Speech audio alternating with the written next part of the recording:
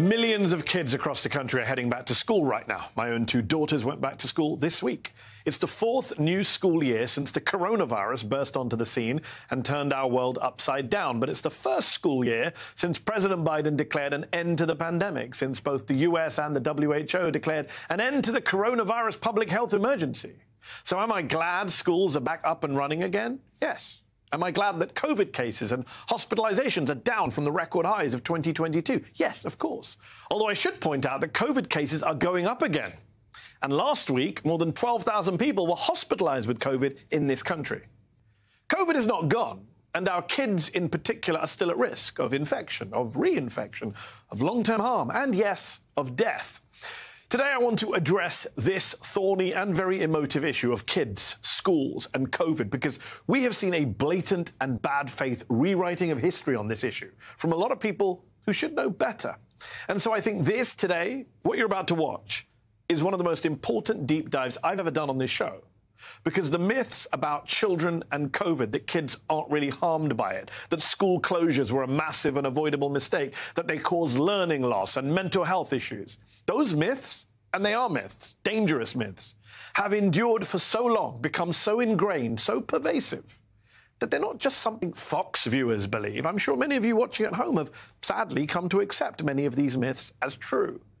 So we need to reassert what the actual truth of the matter is, especially if we are to be prepared for the next pandemic when it inevitably comes, and especially if we are to protect and not abandon our kids right now as they return to school. So let me start today by taking you back to the beginning of the pandemic, March 2020, when billionaire Elon Musk was tweeting on the website he didn't yet own that, quote, kids are essentially immune. It was just the beginning for Musk, who would eventually don a tinfoil hat and embrace COVID conspiracy theories, tweeting trash like, "My pronouns are prosecute Fauci." But on the subject of children and COVID, he was hardly alone. A chorus of voices flooded the zone, and not just on Fox.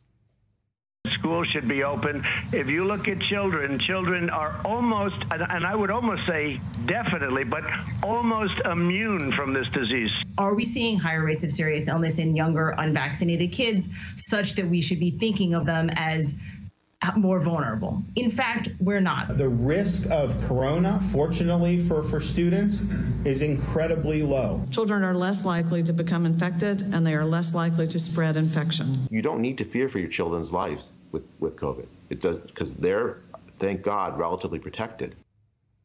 The myth of kids' immunity. It wasn't true then, it's not true now. And we actually knew it was false at the very beginning of the pandemic. Just days before Elon Musk was tweeting that kids are essentially immune, peer-reviewed research of 2,000 infected children in China showed the opposite. In that survey, 125 kids, nearly 6%, developed very serious illness. One died. The evidence was there that kids were at risk, so why don't we take that risk more seriously? First, because COVID was undeniably so much more dangerous to adults and to the elderly in particular that many people just discounted the risk to kids. And second, in spring 2020, we did have lockdowns. Schools did close and other significant public gatherings were seriously limited. And yes, as a result, many children and adults were effectively protected from infection. And yet that became a rationale for many people to assume that opening schools would be fine. To paraphrase the late Justice Ruth Bader Ginsburg in another context, that's like throwing away your umbrella in a rainstorm because you're not getting wet. As the anti-school closure keyboard warriors typed on from their own virtual workplaces, actual frontline workers and responders in the pandemic were sounding the alarm. As schools were reopened and the Delta and Omicron waves swamped America, children's hospital wards filled up with record numbers of patients, and more kids were dying. With schools open but vaccines unavailable for kids, COVID deaths among children began to grow at a far higher pace than in the first wave of the pandemic. This is what Mark Klein, physician-in-chief of Children's Hospital New Orleans, told me on this show almost exactly 2 years ago, when I asked him about the kids aren't badly affected by COVID trope. Well, that was a myth from the beginning, but it's particularly not true now. We have 18 children in the hospital today, 6 in the intensive care unit with a diagnosis of COVID-19. Dr. Klein was speaking at the height of a new COVID wave fueled by the Delta variant, which wasn't even the worst variant. Hospitalization rates for children at the peak of the Omicron wave were 4 times higher than at the peak of Delta. Throughout all this, many kids who were infected but lived contracted rare and dangerous inflammatory conditions. Many more developed long COVID symptoms despite being otherwise healthy. And yes, many died. The CDC estimates that COVID has killed between 1,700 and 2,300 kids in the US. Now, the COVID contrarians, the folks who try and push back against the idea that COVID was a huge threat, that stronger mitigation measures were needed, especially the conservatives among them, have their ready response. That's not that many deaths. And sure, look, that is a small number compared to 1,138,000 Americans lost to COVID in total. But here's why everyone gets this completely wrong. You don't compare kids' deaths from COVID to adult deaths from COVID. You compare kid deaths from COVID to kid deaths from other causes, other illnesses and diseases. And when you do that, you see just how deadly COVID has been for young people in this country. A University of Oxford study found that it was the leading underlying cause of death from infectious disease for kids and the number 8 cause of death for kids overall. In fact, the death rate for kids from COVID was higher than the death rates for flu and pneumonia combined. By the way, to those who say a few thousand dead kids isn't that many, how many would be too many? Put a number on it. I think the then CDC Director, Dr. Rochelle Walensky, said it best to a Republican senator back in 2021. I think we fall into this flawed thinking of saying that only 400 of these 600,000 deaths from COVID-19 have been in children. Children are not supposed to die. Children are not supposed to die. 10-year-old Teresa Sperry of Suffolk, Virginia, was her 5th grade class nurse. She hoped to be a teacher. She was not supposed to die. Neither was Jokeria Graham of Lake City, Florida, a 17-year-old high school senior who dreamed of becoming a surgeon. She was not supposed to die. Nor was Clarence Trey Johnson. He dreamed of being a rapper, but he passed away just weeks after starting 8th grade in Oklahoma City. They were all just kids. None of them was supposed to die. Oh, and when you hear conservatives in particular saying, well, the kids who died from COVID, they all had comorbidities, they were all unhealthy. A, that's not true. And B, we're supposed to be okay now with kids dying from COVID because they have asthma. And C, I guess we found those death panels that conservatives used to fearmonger about.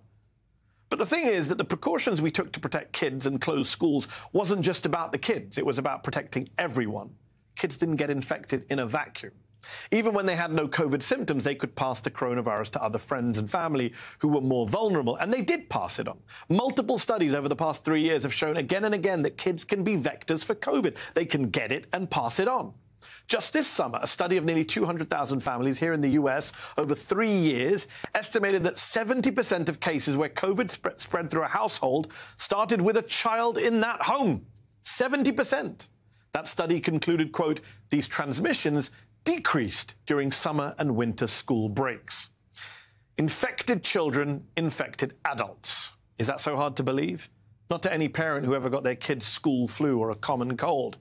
So if you're someone who inexplicably is not moved by the preventable deaths of thousands of kids, well, just think about how much worse it could have been for everyone in America. How many more kids and adults would have died if we hadn't closed any schools at all? Now, this may sound quaint, but when schools began closing at the start of the pandemic, it wasn't some big controversy. It was an emergency Insta measure in the middle of a once-in-a-century public health crisis. Bothell High School in Washington State was the first school to announce a temporary closure due to COVID in late February 2020. After that, it was all just a game of dominoes. By May, 48 states had ordered or recommended statewide school closures. More than 50 million public school students were suddenly out of the classroom and stuck at home. There is no school tomorrow. I am ordering the closure of all K-12 school buildings in Michigan. It would be unsafe to allow students to gather in schools. I will sign an executive order today closing K-12 public schools for the rest of the school year. Our K-12 schools will continue with distance learning for the duration of the school year. Now, today you have COVID contrarians who want you to forget that Republicans like Governors Kemp, Abbott and DeSantis, who you just heard there, were doing lockdowns, or that the first governor to announce a statewide closure of schools was also a Republican, Mike DeWine of Ohio. And they want you to forget the impact that the death of people like Desanne Romaine had on all of us. She was a high school principal at Brooklyn Democracy Academy who was among the first educators to die from COVID in March of 2020. She was only 36 years old. They want you to forget that the American public agreed with school closures in the summer of 2020. In fact, a majority of parents, 60%, said it was better to delay opening schools that fall if it meant less risk of infection. 70% of Americans said schools needed more resources before they could open safely. The COVID contrarians want that history forgotten, and sadly, they're getting what they want. Today, the new conventional wisdom across the political and media spectrum is that closing schools was a colossal and avoidable error. School closures. Now we look back and say that those were probably policies that we regret. When the decisions were made to have all the kids go home and learn remotely. Wow. Wow. What a mistake that was. Most people now look back and say, well, maybe we shouldn't have closed schools for that long. There were many mistakes during the pandemic. Closing schools by far was the worst. To say now that closing schools was a mistake, the worst mistake, makes it sound like there was a choice, that schools could have stayed open. But the truth is that in the midst of a global pandemic, it was physically impossible for schools to stay open at that time, no matter how hard they tried. In August of 2020, you kept seeing schools try to open and then have to shut down all over again. Almost 2,000 students and staff in a suburban Atlanta district had to quarantine just weeks after schools there reopened in August 2020. And 3 schools had to be closed again. Hamilton County Schools in Chattanooga, Tennessee made it about a week in August 2020 before 4 school buildings shut down again. And in some cases, it didn't even get that far. The day before schools in Plainview, Nebraska were set to open, the superintendent announced that they would have to delay their opening because he, the superintendent, had tested positive and had been in contact with other school employees. Were these schools closing because Anthony Fauci or Democratic governors forced them to? No. All 3 of those districts I just mentioned were in Republican red states. It wasn't actually possible in a lot of states and counties across America, whether red or blue, to just keep schools open when so many teachers, bus drivers, cafeteria staff, cleaning staff were getting sick and, in many tragic cases, dying. We will never know how many thousands of educators died from COVID-19. Education Week documented more than 400 teachers in the U.S. who were killed by COVID between spring of 2020 and December of 2022. This is in addition to the more than 300 school staff members who also died from the virus. And those are just the ones they were able to document. So, yes, in the midst of a global pandemic that was killing people left and right, it was not logical, nor moral, nor practical to open schools back up across the board.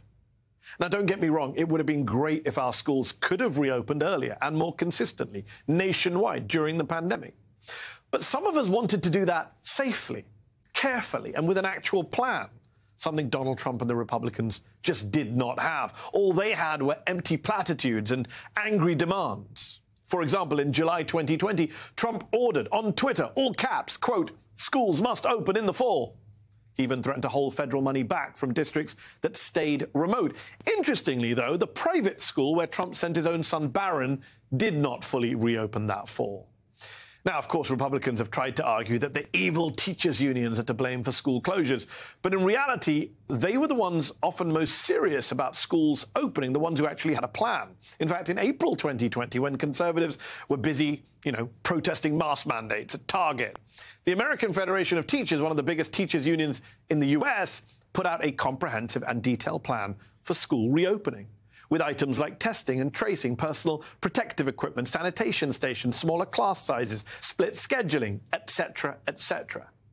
I am a really big believer that if it is safe and if we can make it safe, that we need to get kids back to school voluntarily over the summer and in school in the fall. That's what the much demonized head of the American Federation of Teachers, Randy Weingarten, said in May of 2020. We need to get kids back to school. Yes, everybody, even the teachers' unions, wanted kids back in school. That's why Congress spent $190 billion over 3 spending bills to help public schools during the pandemic, with building improvements, with things like improved ventilation and HEPA filters. One engineering expert estimated that we could put a HEPA filter in every classroom in America for $1 billion. We would have still had $189 billion left over. And yet, spoiler alert, there are not HEPA filters in every classroom in America. In fact, only 28% of school districts said they had HEPA filters in use at the end of last year, according to a CDC survey. Perhaps even worse, almost half of the $190 billion allocated for schools in the pandemic was never spent by the states and the school districts. If you want to talk about the mistakes surrounding school closures and COVID, if you want to be angry that schools did not open back up fast enough, maybe you should direct that anger at the politicians who had no plan, or the bureaucrats and local officials who didn't spend the tens of billions of dollars that was at their disposal to keep classrooms COVID-free. Instead, the COVID contrarians get worked up about what they say are the disastrous educational consequences of closing schools. They say that the lockdowns irreparably harmed children's education, and they often throw around this term called learning loss. Our children have suffered severe learning loss due to school closures. The largest negative shock to student learning ever in the U.S. The pandemic is decreasing test scores, particularly in math, but that's even more so true in districts that did not have in-person learning. The COVID learning loss is going to dwarf anything we usually see. The pandemic erased 2 decades of progress in math and reading. See, right away, I got to say, this pisses me off. The pandemic didn't do that. The way we handled the pandemic did that. You think Bill Maher is bad? Pundit Nate Silver hyperbolically compared the learning loss from the pandemic to the illegal U.S. invasion of Iraq that killed hundreds of thousands of innocent people. Look, when people talk about learning loss, they're usually talking about test scores, which for reading and for math have gone down since the pandemic began. The critics argue that remote learning was a key driver of the overall decline. But let's imagine for a moment that the critics, the contrarians, were right, that learning loss came straight from school closures. If they were right, we would expect to see the Los Angeles County Unified School District closed, it was closed until April 2021, fare much worse than major districts in Florida, which famously opened in the fall of 2020. But let's take a look. Scores in LA had been trending down for a decade, but in 2022, its scores bucked the trend. They were higher than the trend line predicted. You could call it a learning gain. In Florida, Miami-Dade, Hillsborough, and Duval County public schools had seen their combined scores trend up for a decade, but in 2022, they bucked their trend. They were lower. If in-person versus remote was the main driver of learning loss, you wouldn't expect to see that. Ron DeSantis was quick to brag about his state's test scores as evidence that keeping schools open was the right call. But why then did these districts, including Miami-Dade, the biggest one in his state, underperform when the largest district in California, which was closed longer, overperformed? Now, yes, those are just a few districts, but we can actually look at many districts. That's what Dr. Tyler Black from the University of British Columbia did.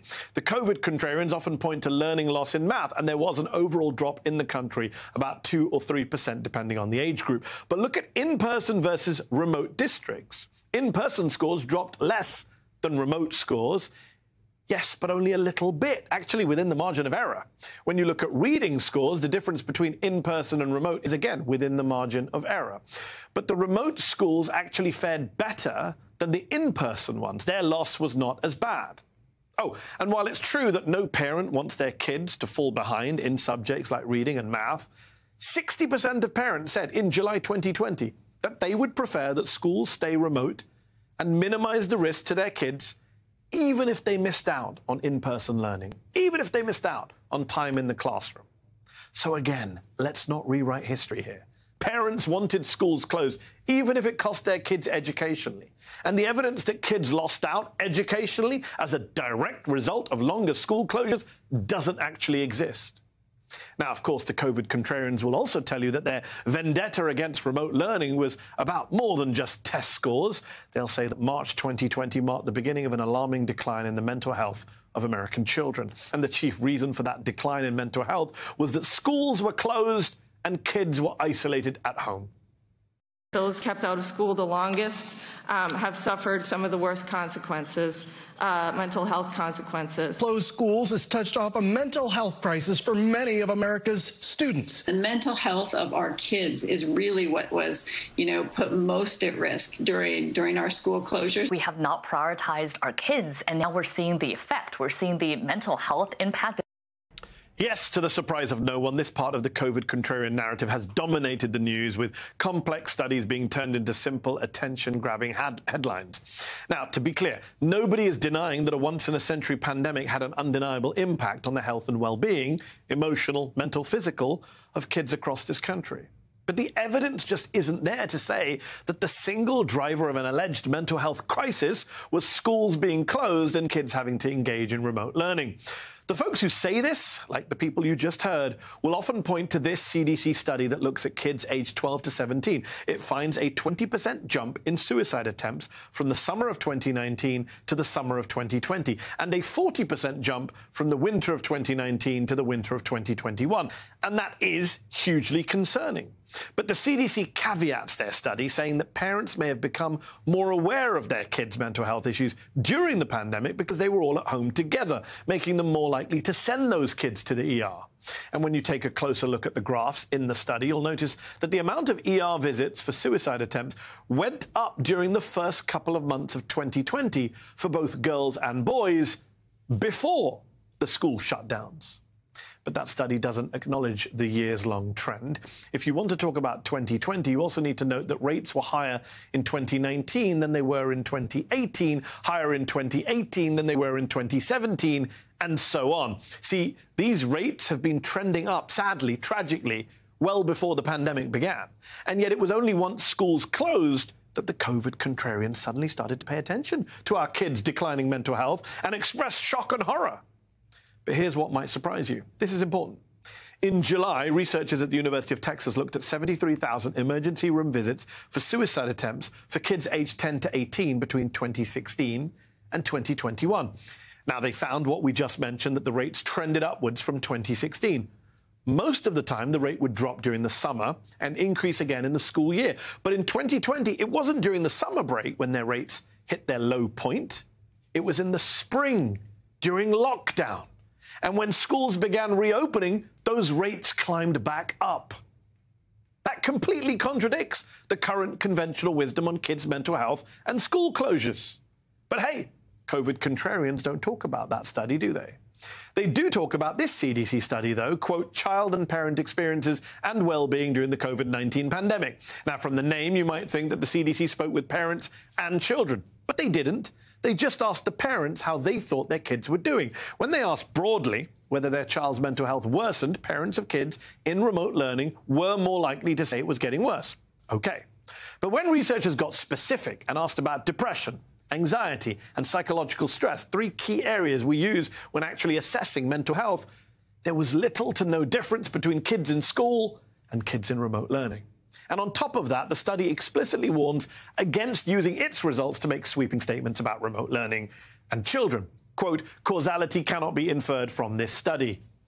Now, look, there are plenty of reasons that the year 2020 would have been bad for the mental health of American children, because the pandemic was staggeringly traumatic. The pandemic itself. Kids were waking up each day to pictures of mobile morgues. Children in places like New York went to sleep each night to the sound of sirens and ambulances on the street, a constant reminder of the seemingly never-ending COVID death toll.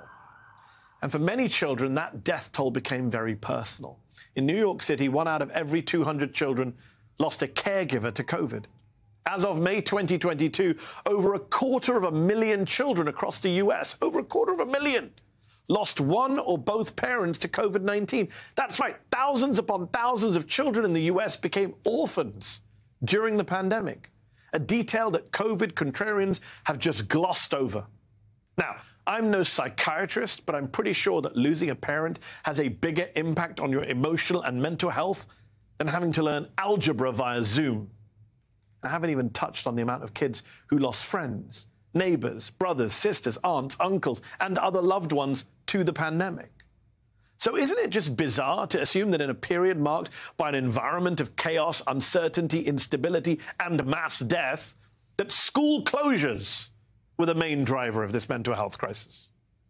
By the way, we're expected to believe that the GOP politicians, the conservative pundits, the people who constantly call kids snowflakes, who refuse to do anything about school shootings, who defund mental health care services across the country, now suddenly care about the state of children's mental health? That's their reason for opposing school closures? Forgive me, but I don't buy it. Look, When you hear people today, people especially in our politics and our media, say school closures were preventable, were not necessary, not popular, that's false, a lie, a myth. When you hear people say that kids aren't really affected by COVID, they're kind of immune and they don't get sick or hospitalized, they don't bring home COVID to grandma or grandpa, that's false. That's a lie. That's a myth. You want to get angry about something? Don't get angry that schools had to close because of a once-in-a-century pandemic that killed more than 1 million people and left hundreds of thousands of kids sick, hundreds of thousands of kids orphaned, thousands of kids dead. Get angry that we as a country failed our kids, exposed them unnecessarily to infection and even reinfection by a brand new and dangerous respiratory disease, and continue to expose them in schools that still aren't fit for purpose in an era of COVID. That is worth getting angry about.